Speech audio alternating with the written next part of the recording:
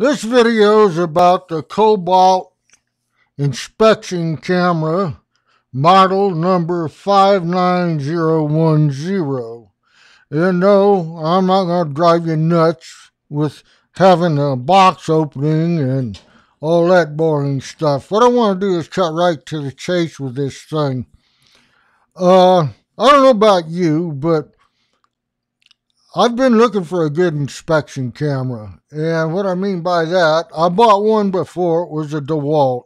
I mean, this thing, it looked great, but it didn't perform worth a damn.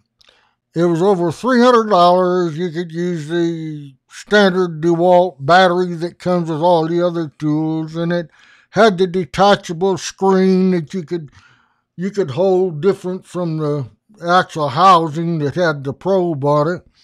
And the bottom line on that was it was nothing but a pile of junk. I took it back the second day I had it. Now, since then, I've been searching for a good inspection camera. Next thing I bought was a little handheld general tool inspection camera.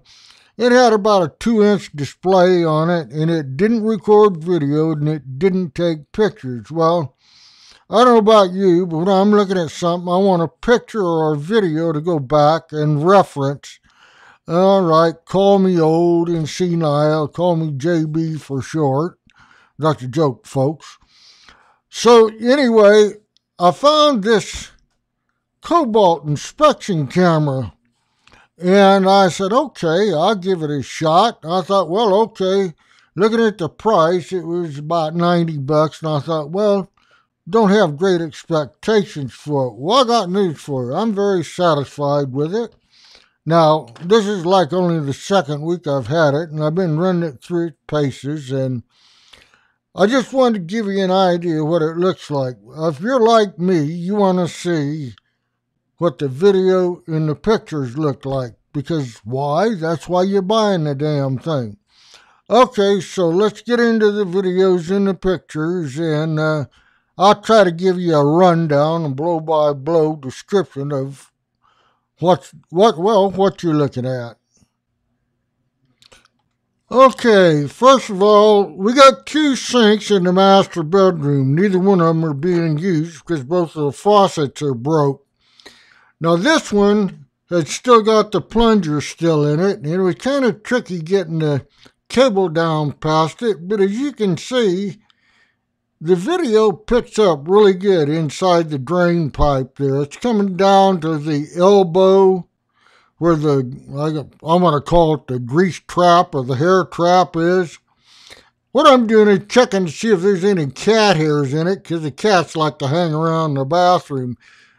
As you can see, it picks up very good. Now, some people complain, oh, you can't focus it. Yes, you can by moving the cable in and out. That's how you focus it. Some people say, oh, I can't get any contrast in it. Well, you do that by adjusting the light level in it.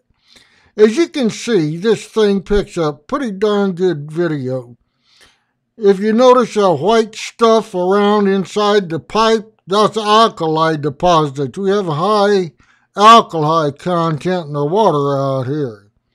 Anyway, that's down toward the bin. Notice I adjusted the light a little brighter.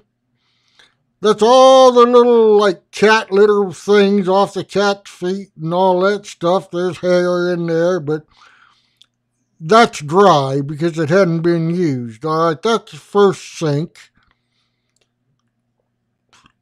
All right, we're backing up. You can see the hairs in there real clear. I know, it's kind of gross, but what do you expect? You're using a inspection camera and a drain. But you can see not the calcium, but the alkali buildup in it. Now what I'm doing right there is jerking back and forth because I'm trying to get the camera back past that plunger, and it was kind of tricky getting it back out of there. This is the second sink. If you notice, it doesn't have the plunger in it, and it's got a lot better access to it. Once again, you're looking at just about exactly what was in the other one. this was easier to maneuver the cable in, but once again, you can see down there where it goes into the bend of the hair trap or the grease trap, whatever you want to call it. But it's got very sharp, to me, very sharp video on it.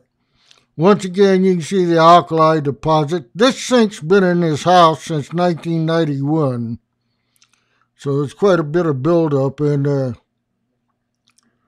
once again, the sink down there is dry because we haven't been using one of them because I hadn't got the money yet to replace the faucets on it.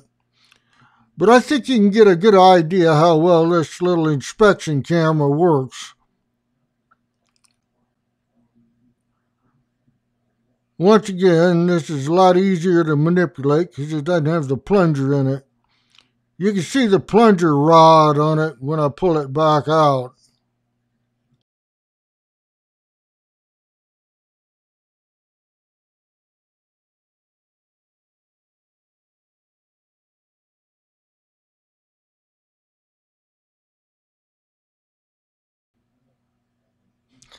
Next, we're going to show you some pictures or snapshots that was taken by the inspection camera.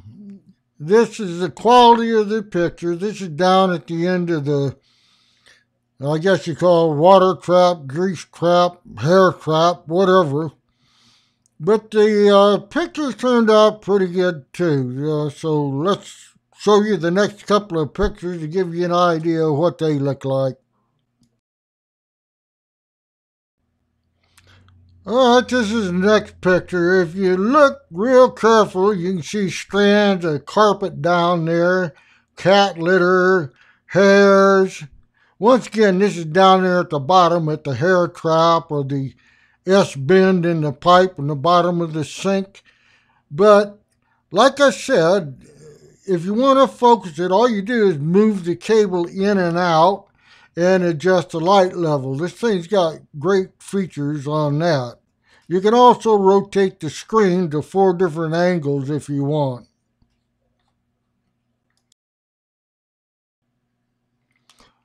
This picture is kind of self-explanatory. At the top, at the 12 o'clock position, you can see how well it focused the hair in the drain. Once again, you can see the alkali build up in the pipe. And then in the very center, that's the bottom where the pipe turns to go in that S trap or hair trap, whatever.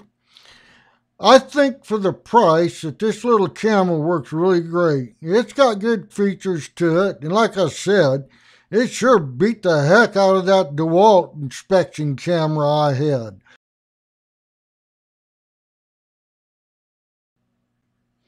Alright, this is the last picture. It's pretty much the same as the other one. It's the same location, same drain. But anyway, you can see the clarity of the picture. It's good enough. I mean, what do you expect for $90? I mean, like I said, it beat my little handheld general tool inspection camera as well as that $300 DeWalt camera. So there you have it, folks. I hope this gives you an idea how well this little camera works. And if you're interested in it, well, check it out and see if you like it yourself.